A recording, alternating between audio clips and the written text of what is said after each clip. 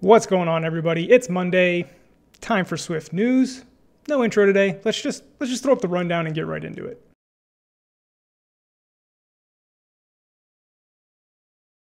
First up, iOS 14 released. I don't know if you heard about that, or maybe you heard, which means Swift 5.3, Xcode 12, all that good stuff. So let's talk about Swift 5.3. I'm going to share a bunch of resources with you. Here's the official announcement. Got a nice little illustration by Amy here. I like when people do this stuff. I don't have the patience to do that with my iPad like during a keynote, but hey, I like it when other people do it. As always, Paul has a playground here. We're going to check out that here in a second. But here's the main things, as you can see in the list. And again, we'll go over it. I'm not going to like read them off because it's just a bunch of random stuff, but definitely check this out to dive in. And again, as always, Paul here on GitHub has his What's New in Swift 5.3 playground, which I have pulled up here. So again, you can go through like all the major topics. And if you want to see like how it works in this playground, so let's take multiple trailing closures as an example here. Paul gives you the nice little intro on what's going on.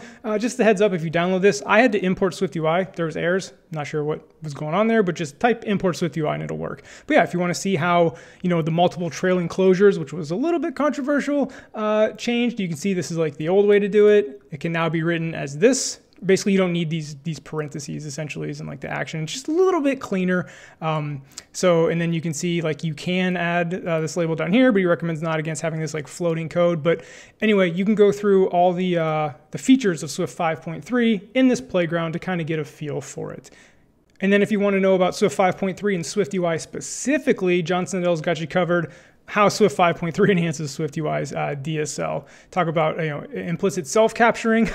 I love this. I actually tweeted this out saying I was going to pop champagne when I can finally do this, because if you've written a lot of SwiftUI code past just like playing around, you know that you have self everywhere, and it's just like why? Because these are value types, all that good stuff. So in Swift 5.3 and Xcode 12, you're no longer going to have these selves for the most part.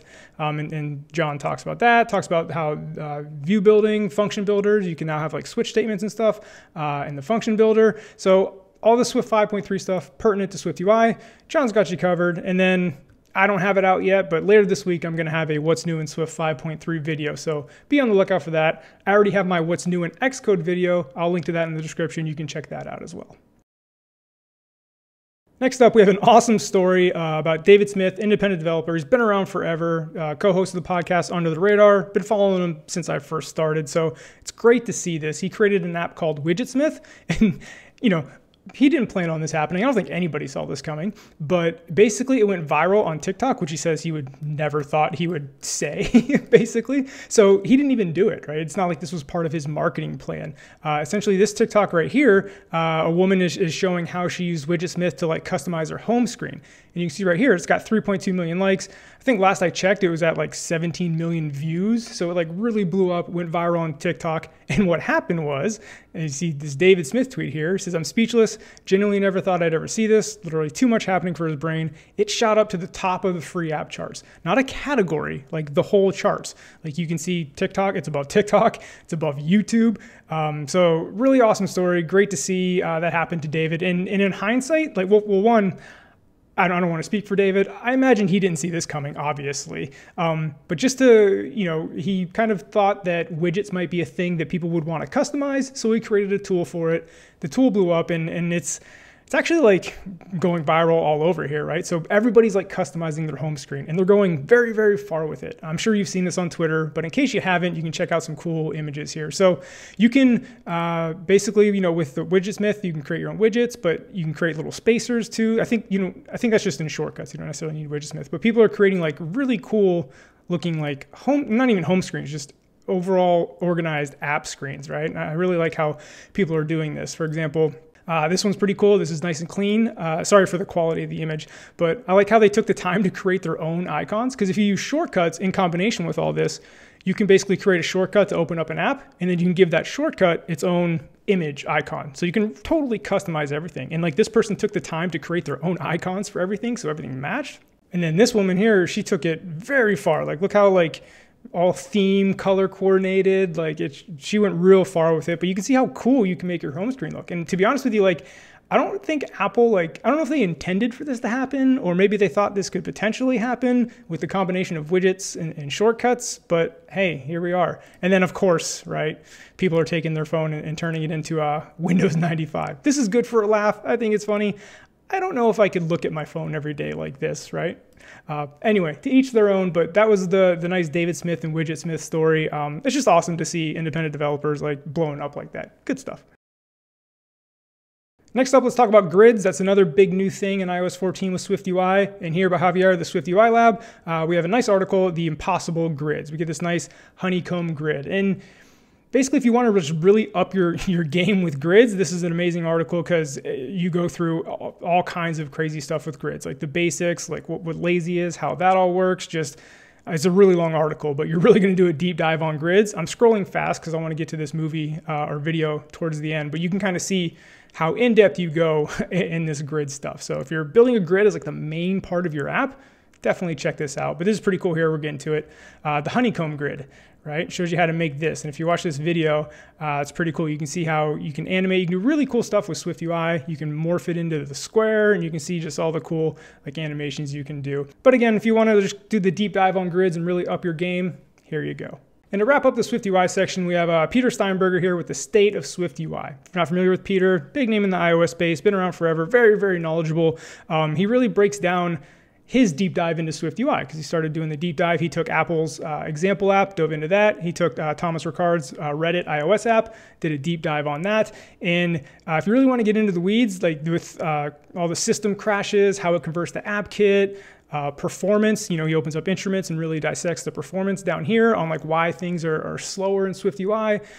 So if you really want to break all that down, definitely check this out. Go into do the deep dive here. This is basically talking about the detriments of SwiftUI, but he does say here, the good news is there seems to be a lot of potential for future optimizations, right? Possible to make this fast. Alternatively, there's always a possibility of dropping out of SwiftUI, meaning like if you need to drop down to UIKit or AppKit, like you don't have to use SwiftUI. You can mix and match in your app, right? If SwiftUI just not cutting it for a screen, drop down to UIKit, drop down to AppKit to take care of it. But anyway, back to the conclusion here.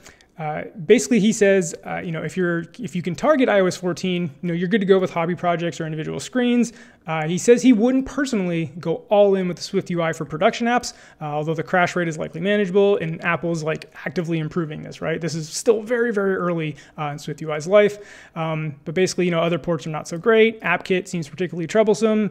Essentially, it's not fully ready for prime time, but he does say, if you're curious about SwiftUI, big bold, right? Please don't let this dampen your enthusiasm. It's extremely fun to write, agreed. And it's clearly the future of Apple, agreed. And all these issues will surely be resolved within a few years. And it's always nice to see like other, developers and get other perspectives and how, other people are seeing SwiftUI and what their thoughts are. Next up, let's talk about force unwrapping optionals in an article here, The Danger of Playing It Safe. Now, we're all familiar with force unwrapping optionals, right? And you hear multiple camps of developers, right? Some developers say never force unwrap, like, unwrap all the optionals. And anytime there's like an absolute in programming or somebody has that absolute opinion, like I always shy away from that because there's almost certainly like exceptions or maybe they're taking that too far. And that's kind of what this article is about. Like, because I fall in that camp. I do say, yes, unwrap 90% of your optionals, right? But there's that 10% where, I don't know, I just feel like it's more detrimental to go through the hassle of like unwrapping and makes your code, less readable, more verbose, more cluttered. And that's what this article, goes on to discuss, right? First, my reasoning. I think you should force unwrap in any situation where logic tells you that an optional simply cannot be nil. An example might look like this, right? Where you declare the value and then on the very next line, you use that value, right? So like, it's not gonna be nil there. He does say perhaps in some strange memory corruption it could be, but he also brings up the point that, if sometimes crashing is not a bad thing. Like, don't be afraid of a crash, right? Because he says, like, if for some reason that did happen and that count ended up being nil, in this hypothetical example, by the way, the app could end up in an undefined weird state, which could be dangerous and could mess up other things in your app. So like crashing is actually probably what you want to do in that state. So, and again, this touches on the readability thing, right? For for force unwrapped optionals that are like absolutely 99.99999% gonna be there. Like, going through this whole dance makes your code cluttered, verbose, hard to read. And he talks about intentions. Like it disguises the developer intentions. Like when you do this force unwrap, it says to the next developer, like count could conceivably be nil, so we'll check for it. And it kind of gives you clues on like how you built this feature. Whereas when you do the force unwrap, you're sending the message to the next developer, again, provided you're all working on this assumption that you're not just lazily force unwrapping optionals because you don't want to do it, right? If you're working under the assumption that, hey team, developer team, we're going to force unwrap optionals when we believe it's like 99.99% going to be there, right? If that's like your understanding, then you're sending the message to the next developer that like, hey, I don't expect this to be nil ever, so that's why I force unwrapped. Whereas when you do the whole optional unwrap dance, you're sending the message that like, hey, this could conceivably be nil. So, it's can get a little messy there. But I mean, moral of the story, I'm just a believer that yes, 90% of the time you should unwrap your optionals, but there are plenty of situations where force unwrapping is perfectly fine. But again, a bigger moral of this story is anytime somebody has like an absolute opinion, like always do this, never do that. Like it's just, I don't know, there's probably always exceptions. Moving on to the Twitter wisdom portion of the show here, we have Lee. I thought this was kind of funny, but also like good wisdom because I know a lot of people out there earlier in their career, developer priorities throughout their career. And it's a nice graph. And we'll start with the blue one, the code readability, because we were just talking about that a little bit. So you see the blue, they start off down here, but then they go into this valley of leet haxer, you noob, right? In that like 3 to 6 year experience range. And I've talked about this before. That's where you kind of like, you start to know enough that you want to show off your knowledge. So you start writing this crazy, terse, concise code, single letter variables. Like, look, I wrote all this in 1 line of code or 3 lines of code, but it's like so confusing to work with and read and only you know what it does. Like that's the valley of the leet haxer noob. So hopefully you're not there, but eventually you come out of that valley and you start stressing like code readability. And I think I skipped this valley, to be honest with you. No, I probably dipped into it for a little bit. Definitely didn't spend years in there, but I jumped on this code readability train very early in my career. Basically, as soon as I worked on a code base with another developer and I had to read their code and vice versa, they had to read my code, like that's when I jumped on the code readability train because I was like, it's a nightmare trying to read somebody else's code sometimes. But that's just readability. And then back to the dry principle. Right? When you first start off as a beginner, you're just repeating yourself always. And then you develop into this don't repeat yourself ever. And you start refactoring every little thing and all these little components. And you kind of like over optimize, right? And then you kind of come back down to like, yeah, repeating yourself is fine sometimes, right? Because you've been through that experience of over refactoring and making things more confusing than helpful when just repeating yourself once made things so much clearer. And then I thought this last one was funny. Does it actually work? And the more experience you get, you're like, I guess. That's a nice little chart, Twitter wisdom. Again, you're going to go through a journey of your career where your opinions are going to change and evolve over time. And again, I think this chart shows that beautifully. Next, we have Nick Lockwood talking about, he was just talking about wartime versus peacetime thinking. This is a big thing, and like I'm not saying this is where Nick got it. This is where I've heard it before too. Is like startup CEOs, right? You have wartime CEOs and peacetime CEOs, right? And coming from the world of startups, I can relate to this because I've always worked at smaller startups, 3 to 10 to 20 people, where like your runway, your burn rate, all that good stuff, like you're gonna run out of money in 6 months. So like you have to make stuff happen now, So that would be like quote unquote. Maybe that's not full on wartime. Wartime's when like shit's really hitting the fan, but it's not peacetime where you have 2 years to build this feature, But this is kind of in a response to this tweet. Don't worry about that. That's kind of into the whole like how everybody on Twitter is so easily, if they're just like waiting around to be offended. I don't want to get into all that, but he does bring it towards development, and that's what I want to talk about. Right?